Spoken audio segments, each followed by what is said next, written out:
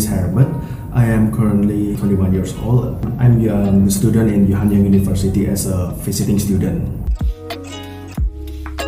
This is my first experience going abroad. I have a big ambition to get every single thing that I can experience in this country, including traveling, experience in the locals. I chose this opportunity to know how it's like actually, is that as bad or it's not really bad working in Korea, especially knowing the work culture is really famous for being one of the most longest time and the hardest. It's actually a public relation company. It promotes the tourism of Norway and many countries, other countries to the Korean people. Not only Norway, but also last time we had Germany and Berlin. There are so many countries. So it is more to the public relation company that promotes the tourism. I help the boss making emails and contacting the agents and the delegates from the abroad, such as from the Germany, Norway, and there are some cases from Japan and lately also Morocco, and especially in English. I help the boss to make the email in English and also the invitation to make it formal, and several cases where I translate from the German language to English because I can speak German a little bit, and overall is helping the boss to in terms of the technical thing in email things and contacting the agents.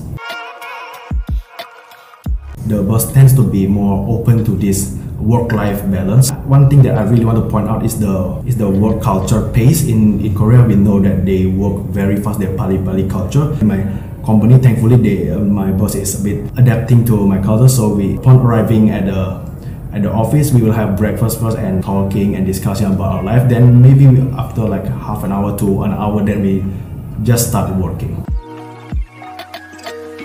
Due to my eagerness and ambition and being an inquisitive person, I explored the country. I pretty much during the weekend I really pushed the whole time for no rest, and I pretty much explored most of the country.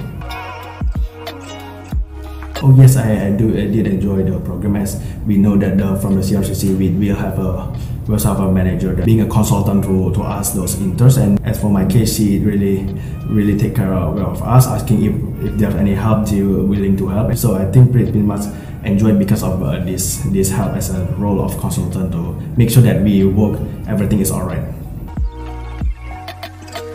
Learning a lot about the public relation things that is not really being studied much in my academic work. So I think that is really satisfied. I learned a lot and how it works, especially the work culture as well.